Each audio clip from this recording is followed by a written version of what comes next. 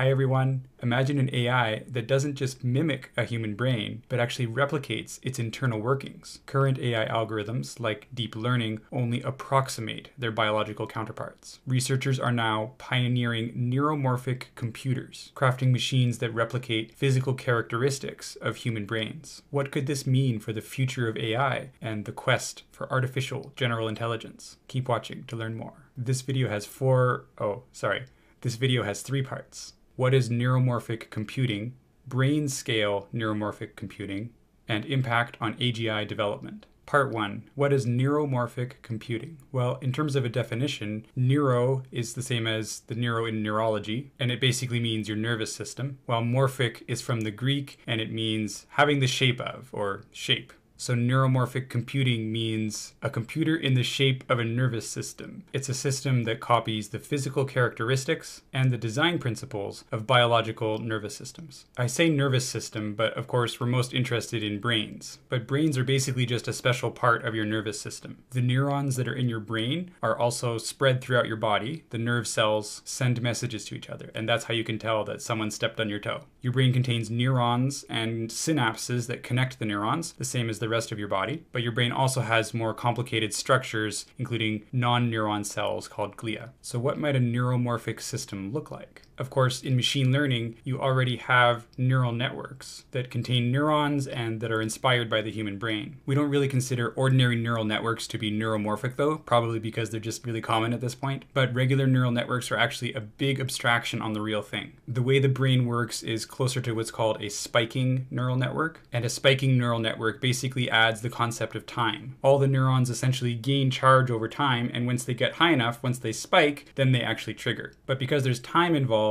the values are basically slowly added through integration over a large number of simulation steps. Contrast that with a regular neural network where there'll be a single clock tick and all of the neurons will essentially advance at the same time. By way of example, it's a bit like the difference between playing a simple game like a game of checkers where people just take turns, and then moving to a full video game where there's a simulation of a world going on and lots of different actions could be happening asynchronously at different times. And just like checkers is much simpler than a 3D video game, it's much simpler and more efficient to implement typical neural networks on today's computers than spiking neural networks. But spiking neural network implementations do exist. For example, you can check out SNN Torch, which allows you to do experiments with them. Note that a spiking neural network is still an artificial construct that tries to approximate what's happening in a brain, because it still proceeds through simulation steps, whereas the brain is essentially analog operating in reality. There are other neuromorphic systems as well, some that are based on special purpose hardware. For example, the memristor, which is a pretty unusual electronic component, to my understanding, that acts like a resistor but has some amount of memory in it, so it can be used to model neurons, basically. There are also other neuromorphic systems that involve special hardware, but in this case, built on top of typical hardware components like transistors. And leveraging mainstream tech is always advantageous because it's much easier to scale, but more about that later in the video.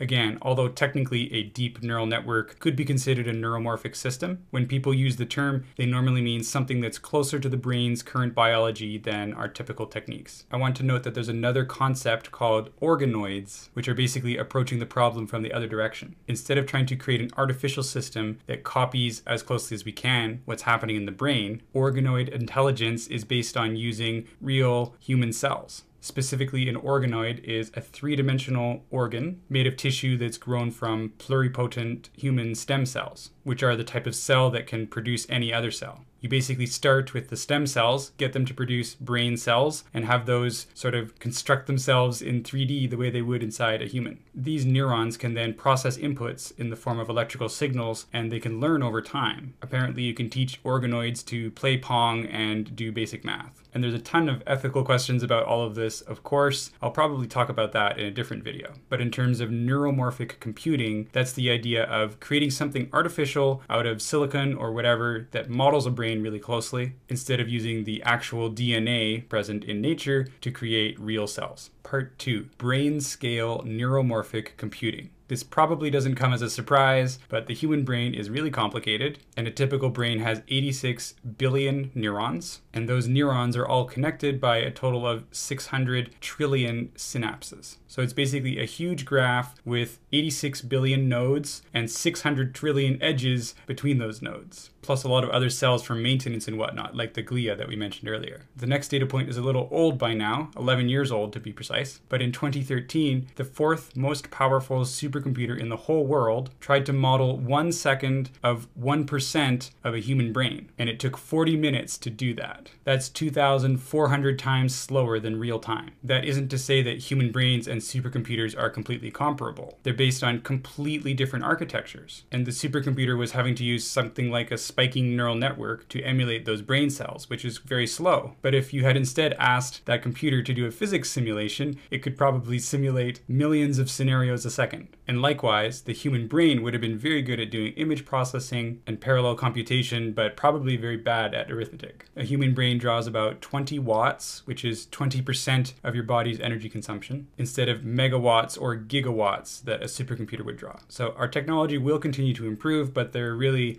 non-comparable in a lot of ways. Also, an interesting tidbit I learned, a human brain contains about 2,500 terabytes of storage. That's an estimate because data in the brain is stored partially by neurons and partially by synapses. But next time you see someone who's extremely good at something and you wonder, how can they do that? Well, because they have a lot of terabytes of space sitting up there. All this is actually a primary motivation for building neuromorphic computers. We can't understand the brain very well if we can't even simulate tiny fractions of it. So various neuromorphic hardware has been created, but this is an exciting time because the first neuromorphic computer at the scale of a whole human brain is about to be built. It's supposed to be completed in April 2024 at Western Sydney University. Its name, DeepSouth, which is apparently a play on the names of two other systems called True North and Deep Blue, both from IBM, of course. And really, what else are you going to call your supercomputer when you're in the land down under? This computer, or supercomputer really, will be able to emulate 228 trillion synaptic operations per second. I don't know how close to real time that is, but remember that a human brain contains only about 600 trillion synaptic connections. The design of this supercomputer is very interesting. First, it's modular, so new capacity can be added as needed. So if tomorrow you want to simulate 1.5 human brains, then you just have to buy a little more hardware. And importantly, that hardware is actually built on commercially available platforms. Specifically, it's built on FPGAs, or field programmable gate arrays. FPGAs are basically a big circuit board with a ton of digital components inside it, which can all be configured in software. So you can decide, today I want this chip to look like this, and then define what all the connections and the components are going to be, tell that to the FPGA, and suddenly it will now be behaving like that electronic circuit. It's a little bit like firmware, right? It can actually be changed on demand by a computer. And that's really important because you can just buy a bunch of FPGAs and configure them to be precisely how you want. FPGAs only support certain operations, so the researchers almost certainly had to very carefully restrict themselves to components that would be available on FPGAs. But by doing that, they made this supercomputer much easier to construct. It's extremely smart to use mainstream hardware whenever you can, because you can buy it off the shelf, the development cycle is much shorter, and you can benefit from existing factories and existing production techniques. If you're into hardware or simply Bitcoin and cryptocurrency mining, you might have heard a couple of terms related to this. FPGAs are the first place that people go when they're trying to experiment with a new design or something, because you can easily tweak it. You can easily program it to behave differently. But FPGAs can only hold so many gates, so much electronic circuitry, and they're quite slow, relatively speaking. Once you've prototyped something on an FPGA, if you want it to run really fast, you can actually go to a chip fab and say, hey, this design, the one that I tested on the FPGA, I would like you to make it in hard-coded chips, actual hardware, so to speak. And your design better be right at that point, because if you made a mistake, you'll be out a lot of money. This technology is called ASICs. And if you want to produce some ASIC chips, then the chip fab, the factory, will usually require several $1 million of initial investment. But then each additional chip that you want to make might cost like 5 cents. So you definitely only do that after testing your design first on an FPGA. But this is why this neuromorphic computer is so interesting, because assuming it works well on those FPGAs, then first of all, other universities can also just buy their own FPGAs and start doing experiments. And additionally, maybe they could pool their their money together and get a bunch of these chips produced as ASICs, which would probably run 1,000 times faster than the original FPGA design. In case you're wondering what is actually implemented on those FPGAs, apparently they're trying to emulate what in the brain is called a mini-column. Apparently, a mini-column is a vertical group of about 100 different neurons that extends through all the layers of the cortex. They play a key role in information processing and transmission between layers in a human brain. So the designers would have taken that 100 neuron logical structure and implemented it as a single unit on the FPGA. If you think about what computing or data paradigm would be going on there, it's pretty interesting because when you have neurons, then basically data, code, and algorithms are all kind of mixed together and implemented partially with the memory state inside the neuron and partially through which synapses are present, which other neurons it's connected to, and a whole lot of other complicated chemistry besides. Apparently, you have to understand all the hormones and chemicals that are going on to really understand the brain. But this approximation in the neuromorphic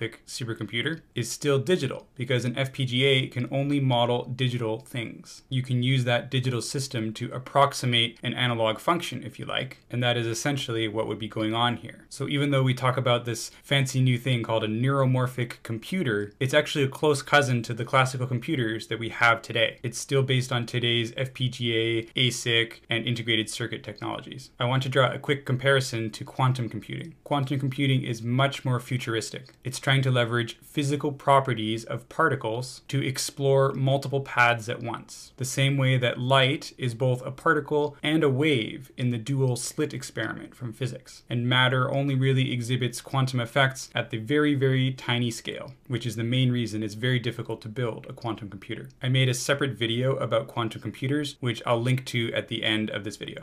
Part 3. Impact on AGI development. What impact will neuromorphic computers have on the development of AGI, or artificial general intelligence? Well, first of all, it depends on which technologies and techniques are actually needed to reach AGI. If large language models are sufficient to reach that high level of intelligence, then there will be no need for new architectures. We can reach AGI by simply scaling out the existing techniques we're using. But if large language models stall out or have difficulty representing certain concepts from a brain, then neuromorphic research will be really important to identify new breakthroughs. I mentioned the energy consumption difference between a human brain and a supercomputer that's trying to emulate a human brain previously. If we continue to use large language models and rely on GPUs to execute those models, then the power consumption of AI is going to grow exponentially because the number of uses will also be growing. I found a stat that by 2027, based on current trends, NVIDIA would sell 1.5 million servers.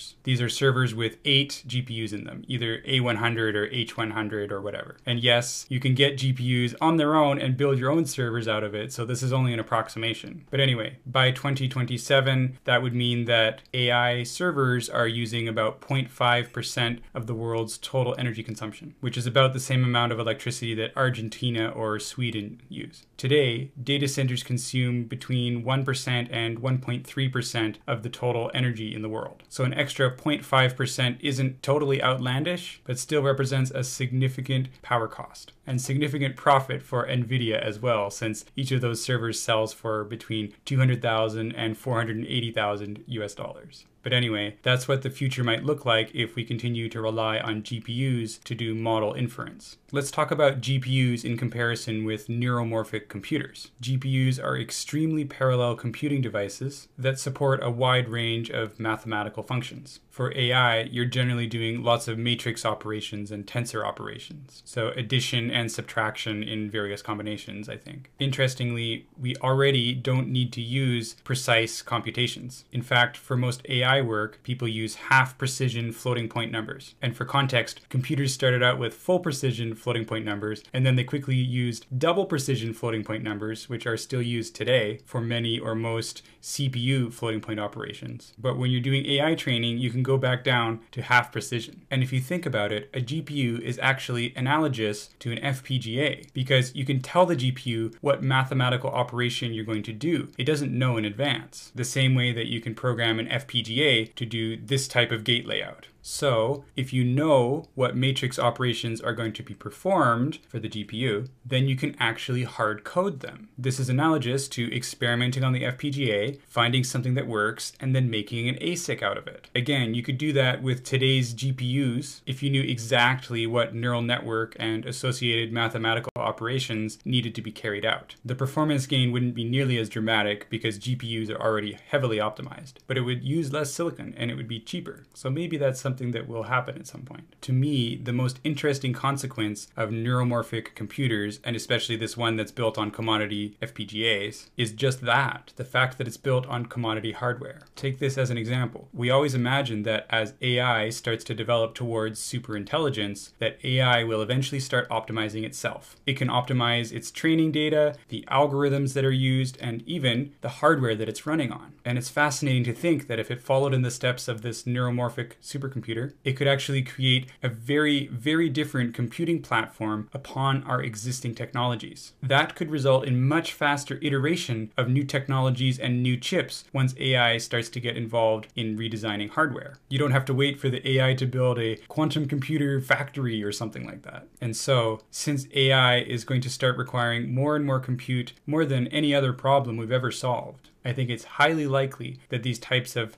very different architectures that are still built on our technological base, but that are inspired by biology or have hard-coded pathways or otherwise become very special purpose machines, I think that's going to become much more prevalent. The future is fast, especially if large language models keep up their pace of becoming 10 times larger every year. Finally, in conclusion, a neuromorphic computer is simply one that is inspired by biology, modeled after the physical structures of the human brain, for example. And while you could consider neural networks and lots of existing technology to be neuromorphic because they are based on nature, people usually use the term to mean something that is much closer to the brain than what we are currently doing. There are existing neuromorphic simulations and physical hardware, but they're all much smaller than the capacity of a single human brain. And the first neuromorphic computer that is at the scale of a human brain, which is called DeepSouth, will come online in April of 2024, just a few months away as of the filming of this video. This particular platform is based on FPGAs, which are mainstream hardware. And that is really important because it means that this new computing architecture can really benefit from all of the existing scale of chip fabs around the world. When it comes to accelerating the development of AGI, that depends on how effective large language models on their own are. If large language models kind of stall out or they end up having trouble representing something that's important for a brain, then the neuromorphic research will end up being essential. But will it turn AGI in 2 years into AGI in 1 year? I don't know, but it's more like if we actually need additional breakthroughs beyond just transformers and scale, then this is a really promising avenue. So it's good that research is being done. And the way that this research is being done on commodity hardware is exciting because an AGI, or any AI model that's not quite there yet, could optimize its own hardware in a similar fashion, producing entirely new architectures that can still be manufactured in today's current chip fabs. So if our slow and power-hungry GPU implementations of learning systems end up to be non-optimal, then perhaps we'll be able to switch to a new paradigm quickly. If you liked this video, check out this previous one I made where I talk in detail about quantum computing. The world is a wild place at the quantum level. I also made a really detailed video about GPUs and how they work and how they power AI, so you can check out that one over here if you're interested. What do you know? 2 recommendations. Well, that's all I have for today. Thank you very much for watching. Bye.